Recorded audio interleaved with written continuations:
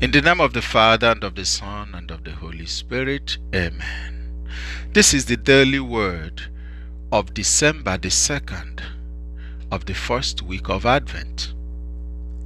I am Father Virginus. Let us pray.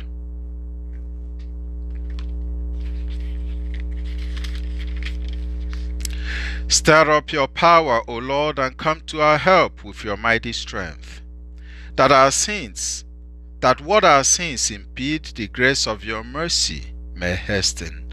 Through our Lord Jesus Christ, your Son, and our brother, who lives and reigns with you in the unity of the Holy Spirit, one God, forever and ever. Amen.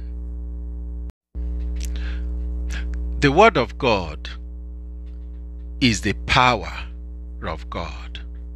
Paul tells us in Romans chapter 1 that the Word of God is God's power unto salvation to anyone, and to everyone who believes. The Word of God is alive and active.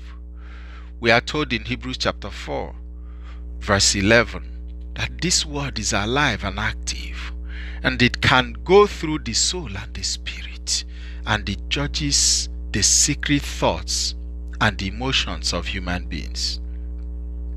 Today, Jesus draws a line between the wise and the foolish. Wisdom implies hearing this word that is the power of God unto salvation and living by it. Foolishness means rejecting the life-giving word of God, not just by what we say, by the way we live.